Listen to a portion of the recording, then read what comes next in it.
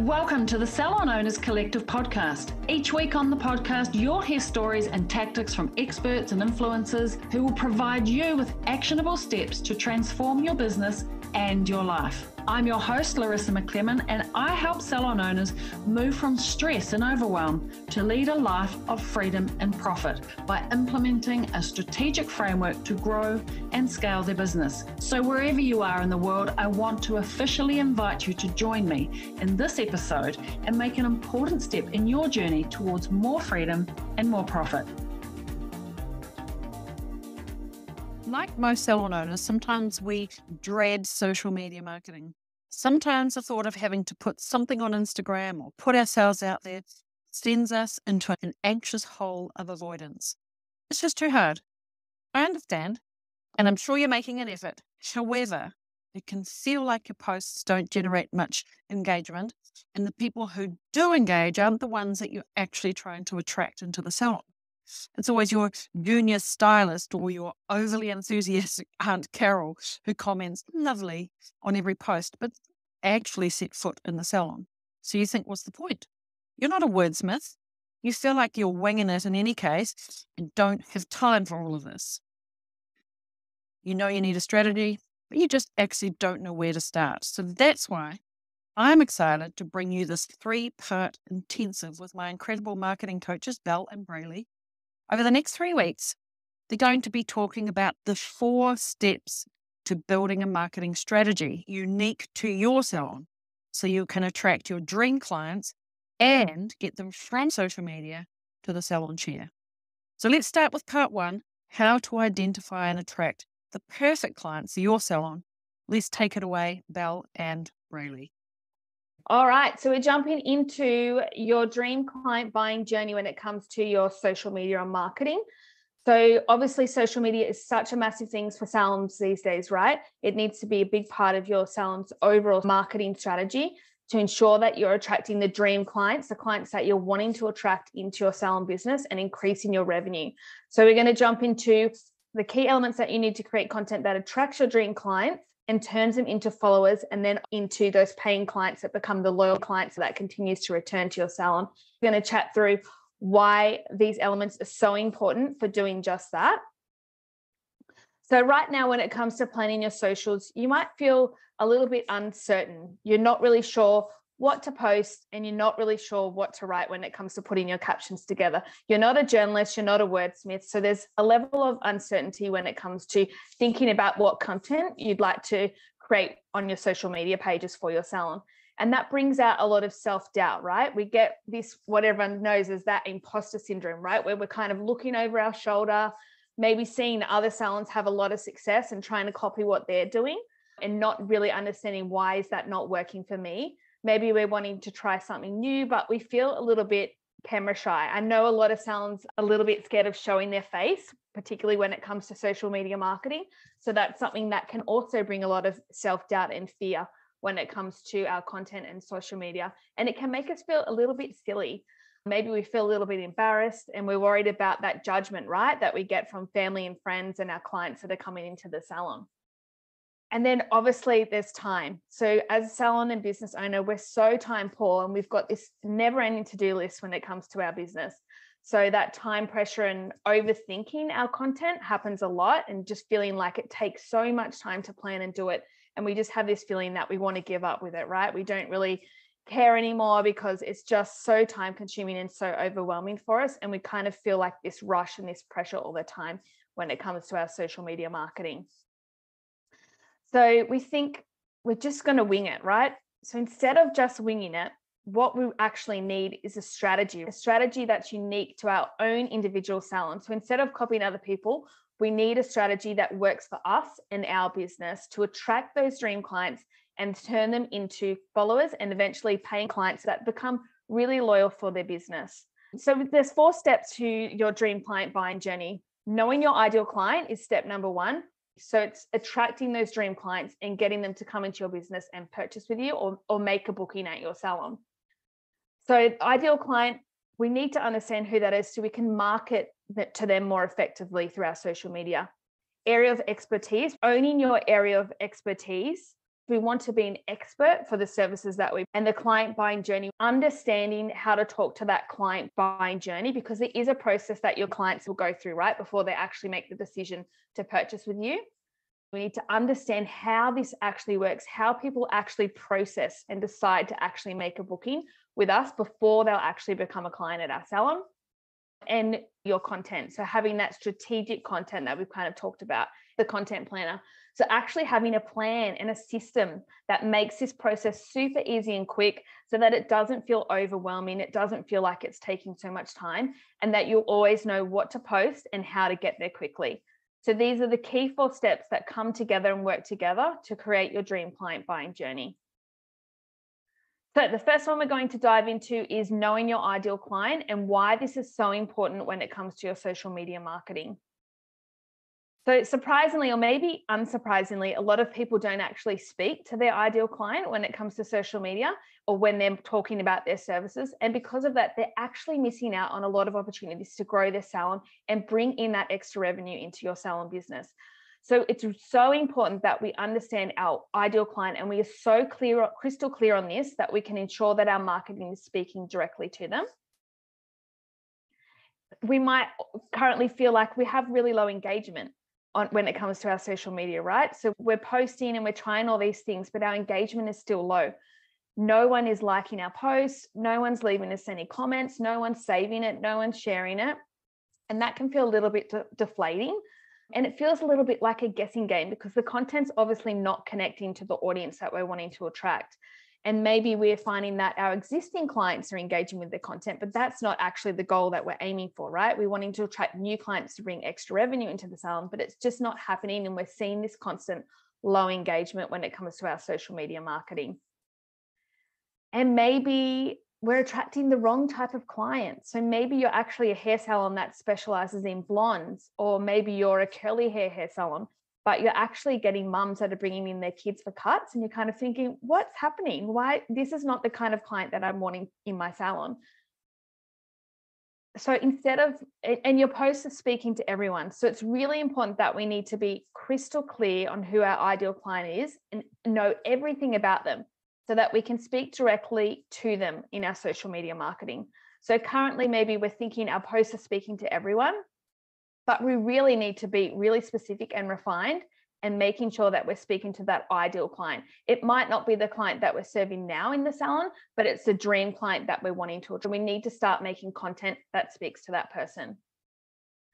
So basically, we're going to cover what is an ideal client. An ideal client is someone that your services solve a problem for. And it's the client that you're wanting to attract into your salon. So again, it might not be the client that you're getting now, but it's that dream client that you're wanting to come into your salon. And it's a persona that we have specific demographics for. So we want to keep this really specific. We're not talking about a broad group here. So when we look at specific demographics, we might start defining our ideal client as a young female that lives in Sydney and they're currently studying. But you need to be getting down to that next level and being more specific with it, right? So think of the difference between this. So it's a 20-year-old university student studying a communications degree while working 15 hours a week in retail at David Jones. She lives with 2 of her university colleagues in a 3-bedroom apartment located in Coogee Beach, one of Sydney's affluent eastern suburbs. So you can immediately see how much more specific that is, right, than just a young female that's studying and living in Sydney. So we need to ensure that we're building those specific demographics so that we can really understand and develop what our ideal client is. And it's the person you target with your marketing. So an ideal client is who you're wanting to speak to when it comes to your marketing. And this ideal client will become a loyal client that continues to purchase from you. So it's the client that you're wanting to come into the salon, to become loyal and rebook and spend more and more with us. So we need to know what their dreams and desires are in order to get the most customer life value out of them.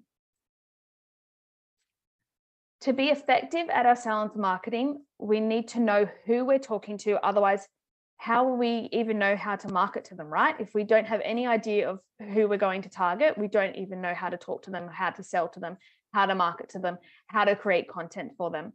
So if you're speaking to everyone, you're really speaking to no one. And you may have heard this saying before when it comes to marketing, but when your personas are crystal clear, you know exactly what to post because you're creating posts specifically for your ideal client. So you know their desires and that determines your content. not only will you know what to create, but you'll also have a better understanding of what kind of messages to talk about.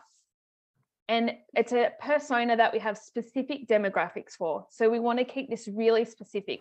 For example, someone who's interested in skin and bettering their skin, a 30 plus female who wants to have younger, clearer skin. Usually she's time poor and doesn't put herself first. She's lived on the coast and often deals with sun exposure through summer and dryness in winter from spending time outdoors. She's now noticing the signs of aging and environmental skin damage. I love that. So specific. Yeah. Amazing. I guess when you really get to know your ideal client a little bit more, you understand where they spend their time. And this relates back to your content. So if your client is spending time doing certain things throughout the day, you know that if you're posting them, they may not be able to see it. So it's really understanding that ideal client will help you figure out when is a good time to post when it comes to your social media marketing. And it's making you the expert, right? You're the solution. You're the solution to that ideal client's problem. So it's important that you know your ideal client and you completely understand them so that you can speak to their pains and your salon service can be the solution for them. Maybe you're scared of narrowing down to one specific client and, just really speaking to one person. If that's you, then hopefully we can help you out today. All right. So this is why we need to think of our ideal client, right? Because we're wanting to create content that resonates with that dream client. So when we're posting for everyone, there's really no clear message in terms of our social media marketing. We're not using any specific tone of voice. We're not using the language that our ideal client's using. And therefore, we're not seeing that engagement when it comes to our content because our content is not resonating with our ideal client. And maybe we're attracting the wrong type of clients. And then the quality of our posts drops down. We have low quality posts because we're really not targeting that content to that specific ideal client. And therefore, we're not getting any sales or bookings into the salon. Our revenue is not increasing because we're not speaking to our ideal client. But when you start posting for your dream client, your content becomes super clear, right? It's crystal clear. You know what you need to write. You know who you're speaking to, and you're speaking their language, using the words that they would use. You're calling them out in your content, and it becomes really clear. And then your content really starts to resonate with them. So they feel like, oh my gosh, this salon totally gets me. They're talking directly to me and they can solve all my problems. So you start attracting those clients into your business and your quality of content is high. You've got this really great content because you've got that direction in terms of who you're speaking to. And therefore you're converting more of those people and it's bringing you that extra revenue into the salon business. So I wanted to take this as an example. So if we've got two clients, we've got the 18-year-old student, she's studying at university, and we've got 37-year-old mum with two kids under 5. So they're in totally different phases of their life.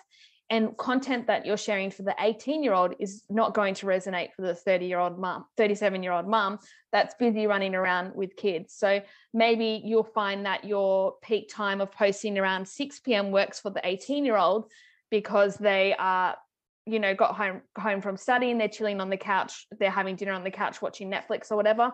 So that's a great time to post because they're scrolling on the phone. Where the mum, she's not looking at her phone at all, right? She's busy doing the dinner, the bath, the bedtime routine. So she's not going to be on her phone until 8:30 p.m. at night. So you know that that's the time that you need to be posting because of what they're doing in their daily life. So the language, the times that we post and everything needs to be different. That's why it's so important to get a clear understanding of your ideal client and how you can speak to them. And I wanted to give you an example of what that looks like in actually content creation when it comes to an actual social media post. So you have a post made targeting that 18-year-old, right? Maybe they have a low self-confidence. They're really wanting to get more confidence and look their best. They want to be having the trendy clothes and the beautiful hair. And then maybe we're showcasing a product, which is a dry shampoo, which is a perfect kind of quick fix product for a time poor mum. And we're talking about how they can use this in their life and we're really calling them out. We actually say in the caption, dry shampoo, every busy mum's lifesaver, So we're actually calling out our ideal client and being specific when it comes to our content so that when our client's reading this, they're like, oh yes, this salon totally gets me. So you can see how understanding your ideal client flows down into your content to determine what to post and what problems you help solve for your audience and able to get that engagement and that cut through when it comes to your content. Yeah, I think the thing to remember is when you're speaking to everybody, your message is unclear because you're not speaking about any one specific or particular problem, or you're speaking about all of the problems and all of the ways that you can solve multiple, and so your message is diluted, and thus there is no message. Hey, are you loving this episode so far? Oh, by the way, it's Greta here, Salon Mastery Success Coach at Salon Owners Collective. So I wanted to pop in and ask you something. Do you ever feel like you are winging it when it comes to your business? You started your own business so that you could live the life you wanted with freedom that you wanted, earn great money, and be a leader. But the reality is, the amount of effort you're putting in isn't giving you an equal reward. You're exhausted and you don't know what to do about it. No matter what you do, you just can't seem to get ahead. You see other people winning and seeing success, but how come it doesn't work for you? You wish you had a clear, laid out plan, something to guide you in the right direction or help you with what to do next. What can you do that actually worked? In reality, many salon owners feel this way. You aren't alone. If you are nodding your head as you listen to this, then you need the Salon Mastery proven 9-part plan to grow your salon. That's right, no more winging it. The Salon Mastery 9-part plan has given hundreds of salon owners a plan to grow, build a rockstar team, attract dream clients, and become a salon CEO. Our plan will work for you too. To uncover the 9-part proven plan, just click the Apply Now link in the show notes of this episode. Okay, now back to the episode. For the team members, my challenge with that is that your business is now reliant upon the individual team member, and when said team member goes, now you have a gap in your business that you're an expert in this, but they've got nobody to serve that type of service, and your message becomes distributed because people from the outside, they don't see everything that you post. They're going to just see bits and bobs, and they're going to go, they're a curly expert one day, and now they're a straightening expert, plus they do precision cutting. I'm really confused about who this business is. And when you're confused, you lose. Nobody takes action in confusion, and it's only people take action in clarity. So the clearer you are, and the more that you double down on one message, it's repetition that gets through, and I guess creates a catalog of a story, right? That's why when you're watching your favorite soap, you're seeing the same freaking ad every time on the ads, because it's repetition. And finally, you know that brand does that. People are not logging in their brains every time they see a different message that you can do all of the things so you need some repetition and you need some clarity. And I know the fear often is, but if I just say that we're good at curly, what about all my straight hair clients? Well, what I say when it comes to that is, when people see that you're an expert at something and that you know what they're talking about, this is the kind of conversation that they have in their head, whether they think it logically or kind of in their back brain. Well, if they can do that, then they can probably do that as well. If they can look after her, and they're clearly experts, probably they can look after me too, because it's establishing expertise, which is more important than establishing the fact that you're curly. Well, curly's probably an exceptional one, or that you're an expert in precision cutting. You guys are experts. So they're obviously experts. I'll go to them. So anyway, that's my long story to a short question. Do you think I answered it? Did that solve the problem? Yeah, you answered that amazingly. A follow-up question. Do you mean keeping each post specific, but still do one per expert? I think it's about keeping one clear expertise for the brand as a whole, rather than kind of keeping each post specific, but posting about lots of different areas of expertise. The brand should have one clear and cohesive brand message in terms of who they serve and what they are experts in. The shift that I want you to have is, it's not about you promoting your team. It's about you promoting your brand. Forget the team. You can do some nice behind the scenes, them doing the stuff. As a brand, what are the 1, 2, and at a stretch 3 things that you're really going to narrow, focus down on? And once you capture people that know that you do injectables, like, what is the hero thing that you're going to pin your brand on? And once you know what those are, so let's just choose skin for a moment. If the majority of your content focus is all around skin, if that's the business that you want to grow the most, then the other things, they don't have to be ignored, but they're kind of secondary. You want to stand for something. And once you've got people coming into the business, then they can learn about all of the other services that you do. Is that helpful? So one, it's not about the team. Two, people will learn about the other stuff. You just need something to capture their attention. And so focus is everything.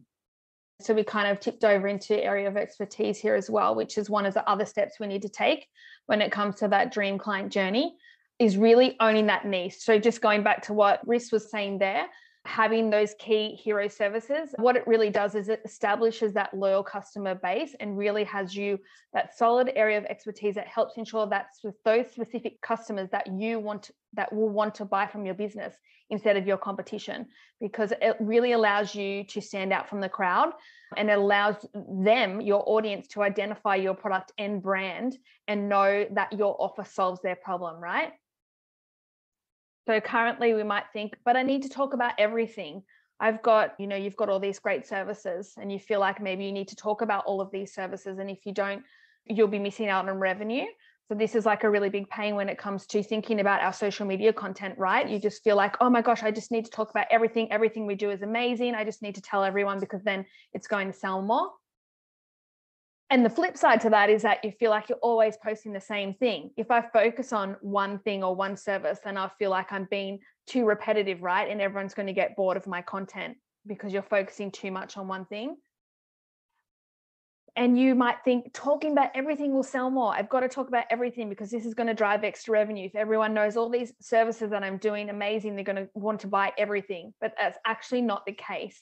Talking about and owning those key services that align with your area of expertise is what will actually convert them when it comes to your social media content. So let's talk a little bit about, just to cover off, what is an area of expertise, right? So it's a specialized segment within the market. So you may work in the market of hair, or you may work in the market of beauty, but we're wanting to really hone down into that specialized segment within that market. Also known as a niche, just kind of means the same thing. And this is where your hero services come in, because your hero services is what's going to appeal to that smaller segment, that dream client that you're wanting to get into the salon business. And it's based on the subject that you know a lot about. So you as a salon owner and your team, you know about this subject, you're an expert in it, you can really own that. So that's what your area expertise is all about. So you need to be a specialist and not a generalist when it comes to your social media marketing. So I like to give this analogy. Basically, I'm a runner, right? I love to run every morning. I'm not actually a runner. This is just a story. It's not me, but I run every morning, right? I run kilometers and kilometers, and it's just something that I love doing. And it's part of my DNA, basically. And one day I'm running and I fall over and I really hurt my knee. So I can't run anymore, and I'm so sad about it. So I start Googling, right, how can I fix my knee? It's so painful. I need to get this fixed so I can, continue to run and do what I love every day. So I start Googling, and I find this GP, he looks like a great guy. He's got pretty good reviews online, and he can help with all sorts of things, and he looks pretty good. But then I come across this lady, and she's a knee specialist, and she only does knees. She's been doing knees for the last 15 years. It's what she specializes in, and I need my knee fixed. So who do you think that I'm going to book in with, right? Pop it in the chat. Who do you think I'm going to book in with? The knee specialist or the GP? And this is why being the authority in a certain area or service gives you the edge over your competition. It's the reason that you're going to stand out. Your content also becomes cleaner. Your message is so clear, and your hero services become basically your content themes. And then when it comes to planning your content, it actually saves you time, because you kind of already know, right, this is like the 2 themes or the 3 themes that I need to talk about when it comes to my social media marketing. So it saves you so much time, because you're not looking at all your services and thinking, oh God, where do I even start? And it's not this overwhelming thought. And in addition to that, it also turns your followers into customers, because you're owning that area of expertise. You are the best solution to their problem. Your services are the best solution to their problem, and they're going to book with you over the competition because you're really owning that. So again, we've got generalist versus specialist, right? So when you're a generalist, just like the GP, you're just okay at everything. You kind of help with everything, you can do it all. But then your content can be confusing because you're trying to post about everything as well, and you're not really owning anything specific. Therefore, you're not getting the engagement, you're attracting the wrong clients, and you're not looking like an expert in the market. You're not looking like you're amazing. And therefore, you're not driving that conversion. People aren't wanting to book with you because you're not standing out from the crowd and you're just the same as everybody else. But when you are a specialist and you own your niche and you own your area of expertise, you're the best. You are the best at your hero services. There's no one else that compares. Your content is super clear. It's resonating with your audience. You're attracting those dream clients and you have the authority, right? You're the authority over everyone else. You stand out from the crowd and therefore it's going to convert and it's going to bring more revenue into the salon. So when you have a look at your salon's Instagram page, you should immediately see what your area of expertise is. So I'd love you, if you've got your phone next to you, I'm sure you all do, to have a look at your salon's Instagram page. What does your salon's Instagram profile look like? Does your content and bio show your area of expertise? You should really know in like 2 seconds when you come to someone's page what their area of expertise is. Because if you've got to put yourself in your ideal client's mind, right? That's if they're coming to your Instagram profile and they're looking for a new salon, whether that's beauty or hair in their area, they're looking for someone who's specializing. So you've really got to show that that's immediately clear when they come to your Instagram profile. Social media is so quick, you've got to capture that attention. So it's really about what sets you apart and going narrow and deep. So don't be scared to be specific when it comes to your area of expertise. Talk about the topics that you actually know stuff about, and talk about the services that you're wanting to attract more clients for. So you don't want to be confusing with your messaging. You want to be really consistent and clear so that you convert. And it's like a runway collection. So Braeley, what do you think of this one here? Yeah, I think just like you said, I like to think of it like our social media accounts are like a runway collection. And I don't know if any of you guys have watched Project Runway or one of those types of shows, but they always say, you know, it needs to be cohesive. They need to all go together. And I think the same goes for our social media content. Like it needs to be cohesive. There needs to be one clear, consistent and cohesive brand look. You know, you can keep your brand message clear and consistent, and you could talk about the same things over and over again without being repetitive, because it can be different, but still kind of all go together. So I think that's important to remember when we're posting on socials, to really communicate that clear brand message. So just to recap, knowing your ideal client. So I think everyone understands how important this is, but just remember that we need to be specific, right? You need to hone down and get really specific on who your ideal client is. Because again, if you're speaking to everyone, you're speaking to no one. We want the clients, like Larissa said, when they're sitting in the chair, we want them to be like, oh, you just totally understand me and you're talking directly to me. Owning your area of expertise. So again, another element that pulls this all together is really being the expert. So this is going to be what helps you stand out from your competitors and really make you the best at what you do, the best at your services that you offer in your salon. Don't you just love to hate a cliffhanger? Bel and Braeley will be back on the podcast next week to pick up where they left off. But until then, I feel like they've given us a lot of things to work on. We now know how to identify our ideal client and how to communicate with them on socials, the right message in the right way at the right time. And it is particularly important that we refine our communication strategy, our content strategy, to speak directly to our unique customer for our business by being as specific as possible. Remember that if you're speaking to everyone, you're actually speaking to no one. No one is listening. And if you think you might need some help with marketing in your business, well, reach out. I'd love to chat. Maybe Salon Mastery or even the Momentum program is a good fit for you. Otherwise, tune in same time, same place next week. Ciao for now.